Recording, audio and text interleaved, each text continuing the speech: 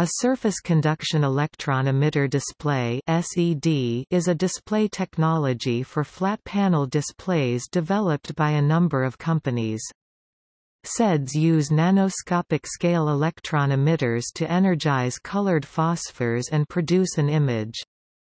In a general sense, an SED consists of a matrix of tiny cathode ray tubes, each tube forming a single sub-pixel on the screen, grouped in threes to form red-green-blue (RGB) pixels. SEDs combine the advantages of CRTs, namely their high contrast ratios, wide viewing angles and very fast response times, with the packaging advantages of LCD and other flat panel displays. They also use much less power than an LCD television of the same size. After considerable time and effort in the early and mid-2000s, SED efforts started winding down in 2009 as LCD became the dominant technology.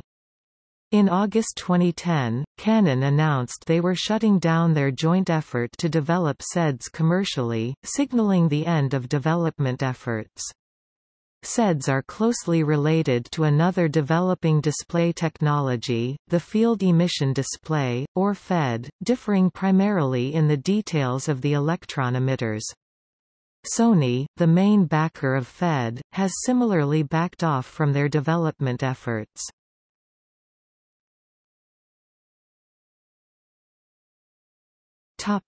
Description.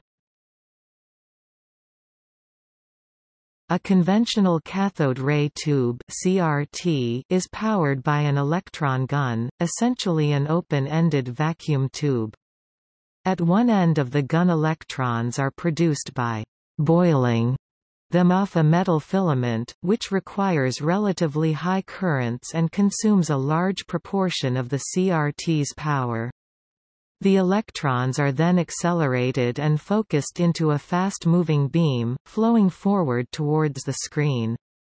Electromagnets surrounding the gun end of the tube are used to steer the beam as it travels forward, allowing the beam to be scanned across the screen to produce a 2D display. When the fast-moving electrons strike phosphor on the back of the screen, light is produced. Color images are produced by painting the screen with spots or stripes of three colored phosphors, one each for red, green and blue (RGB). When viewed from a distance, the spots, known as sub-pixels, blend together in the eye to produce a single picture element known as a pixel. The SED replaces the single gun of a conventional CRT with a grid of nanoscopic emitters, one for each sub-pixel of the display. The emitter apparatus consists of a thin slit across which electrons jump when powered with high-voltage gradients. Due to the nanoscopic size of the slits, the required field can correspond to a potential on the order of tens of volts. A few of the electrons, on the order of 3%, impact with slit material on the far side and are scattered out of the emitter surface. A second field, applied externally, accelerates these scattered electrons towards the screen. Production of this field requires kilovolt potentials, but is a constant field requiring no switching, so the electronics that produce it are quite simple. Each emitter is aligned behind a colored phosphor dot, and the accelerated electrons strike the dot and cause it to give off light in a fashion identical to a conventional CRT. Since each dot on the screen is lit by a single emitter, there is no need to steer or direct the beam as there is in an CRT. The quantum tunneling effect, which emits electrons across the slits, is highly nonlinear, and the emission process tends to be fully on or off for any given voltage. This allows the selection of particular emitters by powering a single horizontal row on the screen and then powering all of the needed vertical columns at the same time, thereby powering the selected emitters. The half power received by the rest of the emitters on the row is too small to cause emission, even when combined with voltage leaking from active emitters beside them. This allows SED displays to work without an active matrix of thin film transistors that LCDs and similar displays require in order to precisely select every sub-pixel, and further reduces the complexity of the emitter array. However, this also means that changes in voltage cannot be used to control the brightness of the resulting pixels. Instead, the emitters are rapidly turned on and off using pulse width modulation, so that the total brightness of a spot in any given time can be controlled. SED screens consist of two glass sheets separated by a few millimeters, the rear layer supporting the emitters and the front the phosphors. The front is easily prepared using methods similar to existing CRT systems. The phosphors are painted onto the screen using a variety of silkscreen or similar technologies, and then covered with a thin layer of aluminum to make the screen visibly opaque and provide an electrical return path for the electrons once they strike the screen. In the SED, this layer also serves as the front electrode that accelerates the electrons toward the screen, which is held at a constant high voltage relative to the switching grid. As is the case with modern CRTs, a dark mask is applied to the glass before the phosphor is painted on, to give the screen a dark charcoal gray color and improve contrast ratio. Creating the rear layer with the emitters is a multi-step process. First, a matrix of silver wires is printed on the screen to form the rows or columns, an insulator is added, and then the columns or rows are deposited on top of that. Electrodes are added into this array, typically using platinum, leaving a gap of about 60 micrometers between the columns. Next, square pads of palladium oxide (PDO) only 20 nanometers thick are deposited into the gaps between the electrodes, connecting to them to supply power. A small slit is cut into the pad in the middle by repeatedly pulsing high currents through them. The resulting erosion causes a gap to form. The gap in the pad forms the emitter. The width of the gap has to be tightly controlled in order to work properly, and this proved difficult to control in practice. Modern SEDs add another step that greatly eases production. The pads are deposited with a much larger gap between them, as much as 50 nanometers, which allows them to be added directly using technology adapted from inkjet printers. The entire screen is then placed in an organic gas and pulses of electricity are sent through the pads. Carbon in the gas is pulled onto the edges of the slit in the PDO squares, forming thin films that extend vertically off the tops of the gaps and grow toward each other at a slight angle. This process is self-limiting. If the gap gets too small, the pulses erode the carbon, so the gap width can be controlled to produce a fairly constant 5 nanometers slit between them. Since the screen needs to be held in a vacuum in order to work, there is a large inward force on the glass surfaces due to the surrounding atmospheric pressure. Because the emitters are laid out in vertical columns, there is a space between each column where there is no phosphor, normally above the column power lines. SEDs use this space to place thin sheets or rods on top of the conductors which keep the two glass surfaces apart. A series of these is used to reinforce the screen over its entire surface, which greatly reduces the needed strength of the glass itself. A CRT has no place for similar reinforcements, so the glass at the front screen has to be thick enough to support all the pressure. SEDs are thus much thinner and lighter than CRTs.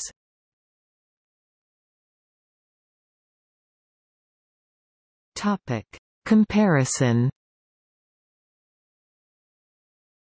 The primary large-screen television technology being deployed in the 2000s is the liquid crystal display televisions. SEDs are aimed at the same market segment.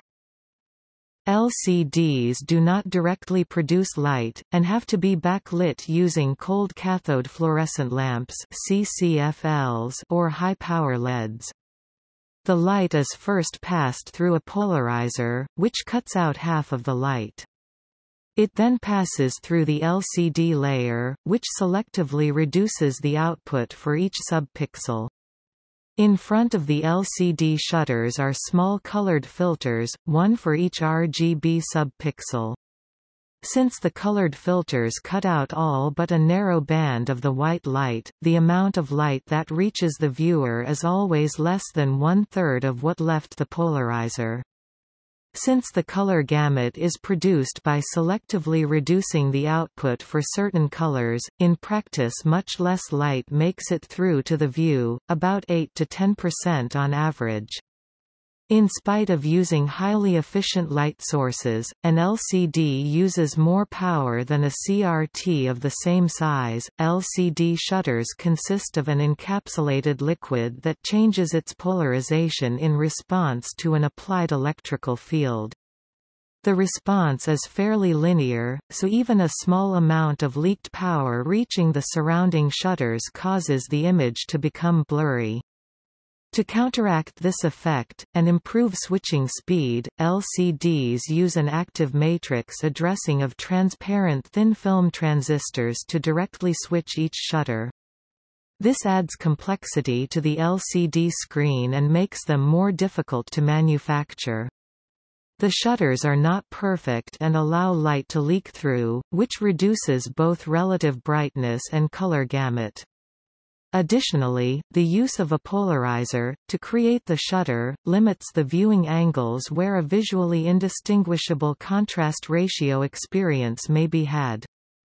Most importantly, the switching process takes some time, on the order of milliseconds, which leads to blurring of fast-moving scenes. Massive investment in the LCD manufacturing process has addressed most of these issues, but no single LCD-based solution has proven able to overcome all of the aforementioned issues. The SED produces light directly on its front surface. Scenes are lit only on those pixels that require it, and only to the amount of brightness they require.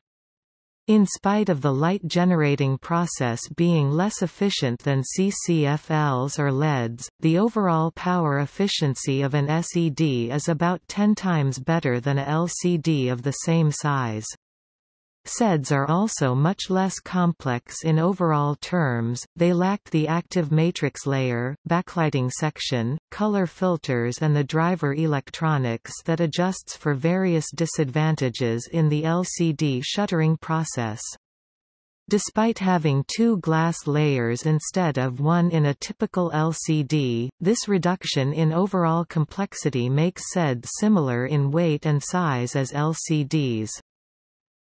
Canon's 55 prototype SED offered bright images of 450 candelas per square meter, 50,000:1 contrast ratios, and a response time of less than 1 ms. Canon has stated that production versions would improve the response time to 0.2 milliseconds and 100,000:1 contrast ratios. SEDs can be viewed from extremely wide angles without any effect on the quality of the image. In comparison, a modern LCD televisions like the Sony KDL-52W4100 claims to offer 30,000:1 contrast ratios, but this uses the dynamic contrast measurement, and the on-screen contrast ratio is a more realistic 3,000:1.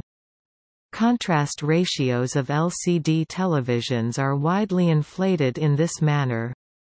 The same set claims to offer viewing angles of 178 degrees, but the useful viewing angles are much narrower, and beyond that, both color gamut and contrast ratio changes. Sony does not quote their response times, but 4 milliseconds is common for larger sets, although this is also a dynamic measurement that only works for certain transitions. SEDs are very closely related to the field emission display (FED), differing only in the details of the emitter. FEDs use small spots containing hundreds of carbon nanotubes whose sharp tips give off electrons when placed in a strong electrical field. FEDs suffer from erosion of the emitters, and require extremely high vacuum in order to operate. For this reason, industry observers generally state that the SED is a more practical design. FEDs have one advantage the SED does not offer, since each sub-pixel has hundreds of emitters. Dead emitters can be corrected by applying slightly more power to the working ones. In theory, this could increase yields because the chance of a pixel being completely dead is very low, and the chance that a screen has many dead pixels is greatly reduced. Sony has demonstrated a 26 FED drawing only 12W showing a bright scene. SEDs should be even lower powered. Throughout the flat screen introduction, several other technologies had been vying with LCDs and PDPs for market acceptance. Among these were the SED, the FED, and the organic light-emitting diode system that uses printable LEDs. All of these shared the advantages of low power use, excellent contrast ratio and color gamut, fast response times and wide viewable angles. All of them also shared the problem of scaling up manufacturing to produce large screens. Example systems of limited size, generally 13 inches. Have been shown for several years and are available for limited sales, but wide-scale production has not started on any of these alternatives.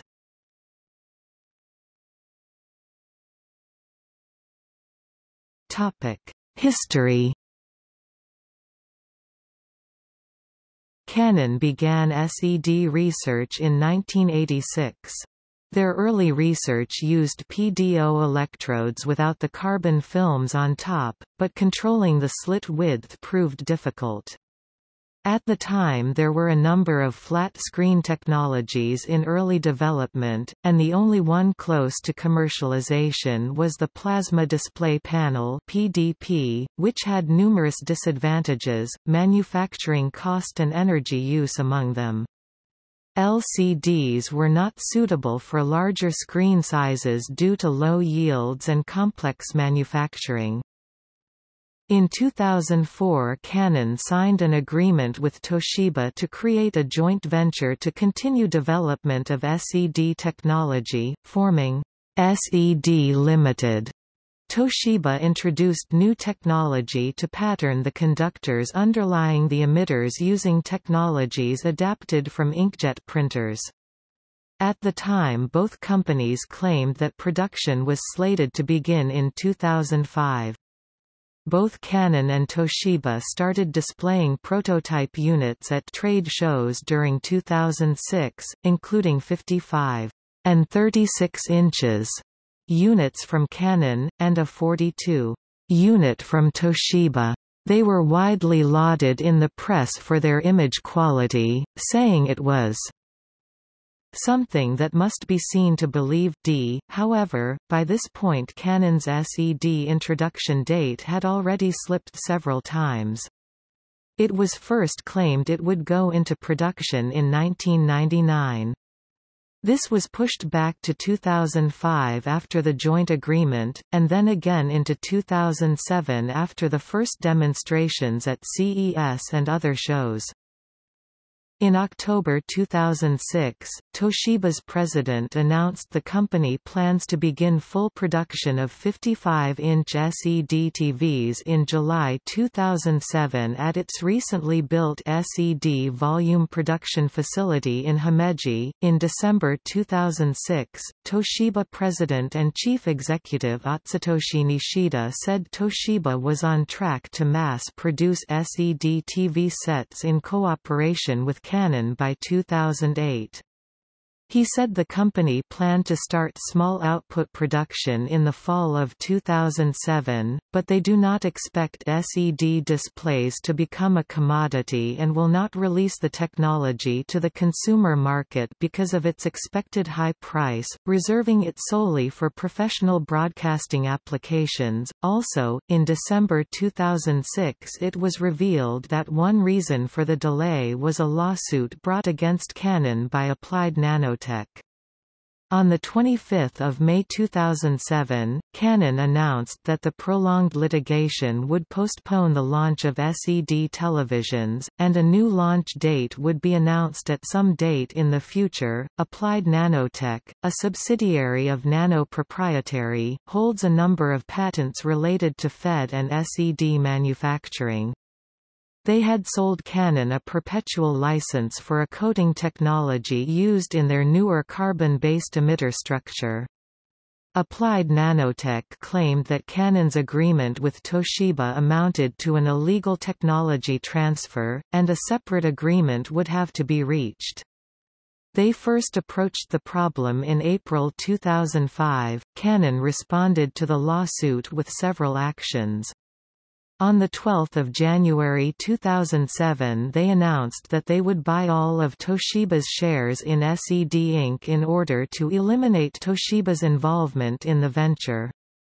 They also started reworking their existing RE 40062 patent filing in order to remove any of Applied Nanotech's technologies from their system.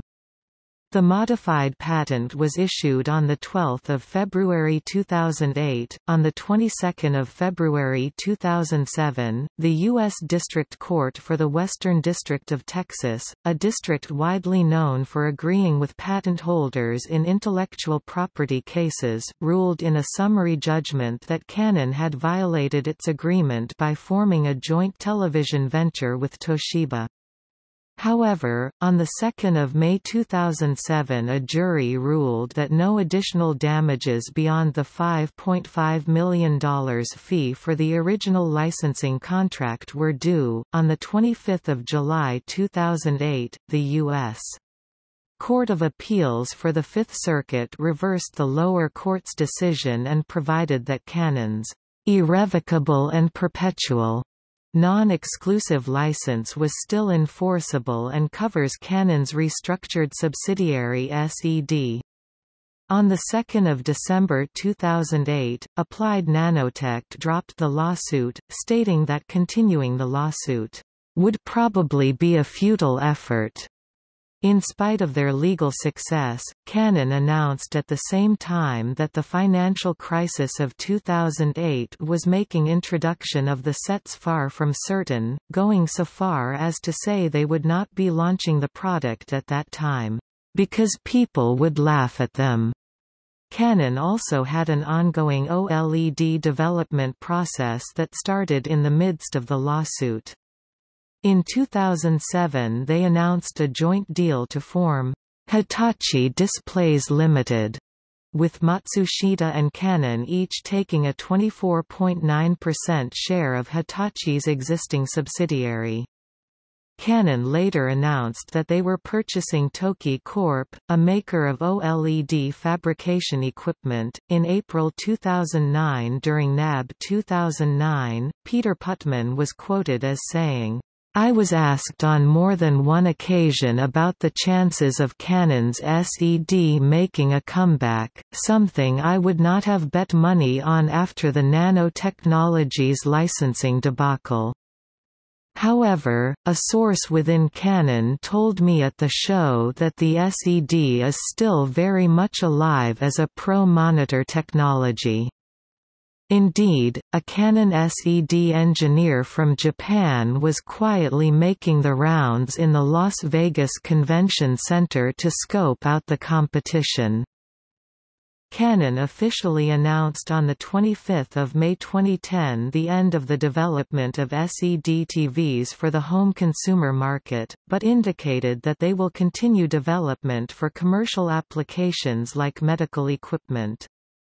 On 18 August 2010, Canon decided to liquidate SED Inc., a consolidated subsidiary of Canon Inc. developing SED technology, citing difficulties to secure appropriate profitability and effectively ending hopes to one day see SED TVs in the living room.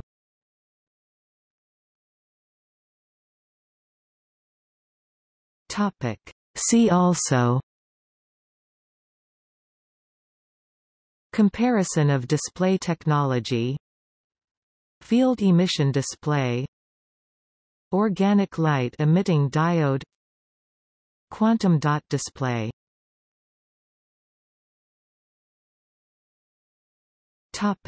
Notes.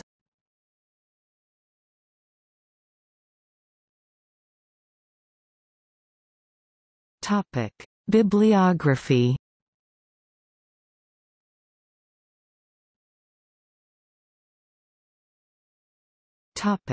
Patents.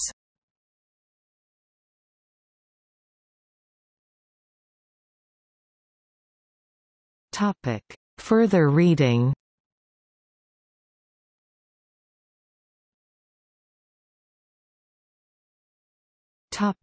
External links.